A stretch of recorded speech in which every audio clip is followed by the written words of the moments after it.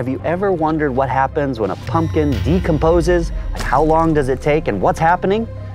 Well, I definitely did. Oh, it smells! It smells! When we wake, hear the birds and see the sun. Side by side our fears are done.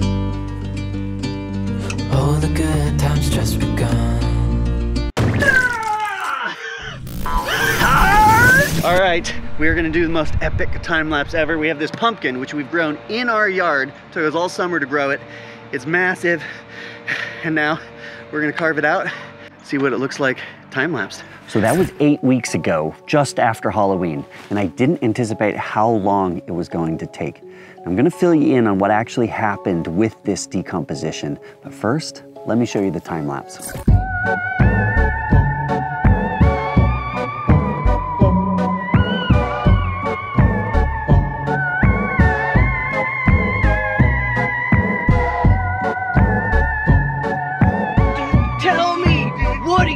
To do with your life?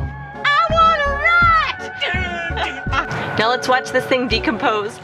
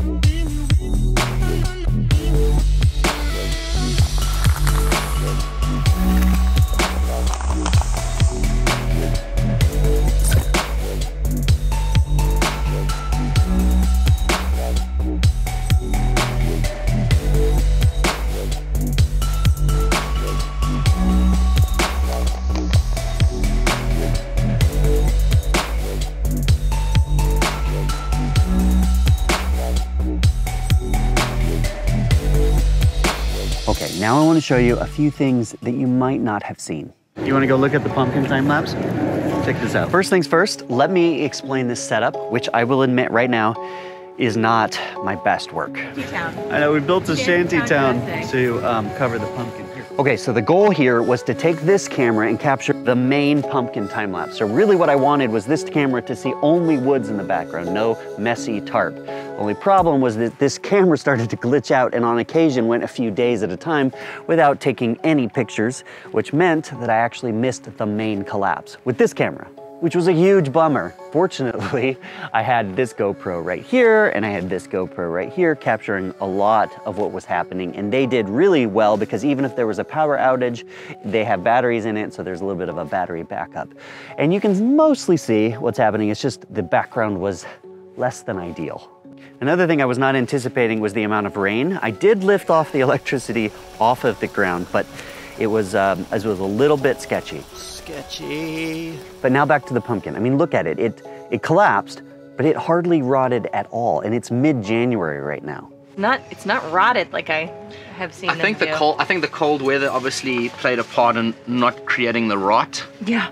I think, you know, it's basically being in a fridge outdoors here because it has been really cold, but this is amazing. Now this sets up a whole new set of questions, mainly under which circumstances is this thing going to rot faster? And more on that in the future. And what I was really wondering, where are all the animals? Seeds are all broken. Check, things have eaten them. Somebody ate those. What do you think ate the seeds? Are those opened? Yeah, check. Under closer inspection, we did have some of the seeds eaten by birds and squirrels, particularly my eastern gray squirrels and the red cardinals, but nothing really ate the main pumpkin.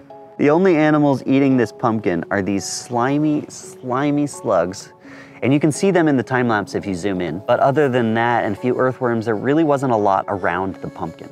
Look at the days the pumpkin froze though. You can see it change color, and then when it thaws, it changes color again. It's so cool. Also, if you pay attention to the mouth of the pumpkin, you'll see that it seems to be decomposing a lot quicker, and I'm assuming that's because it's sitting on top of the soil. So what are the takeaways? What can we learn from this pumpkin decomposition? Well, clearly it collapsed in on itself and it was dehydrating. I mean, it is not a big pumpkin anymore, but at the same time, I mean, we're just looking at a mushy pumpkin. We're not actually seeing a pumpkin full of mold. There are hardly any animals eating it. So it makes me wonder, what are the factors that might make it decompose and rot faster?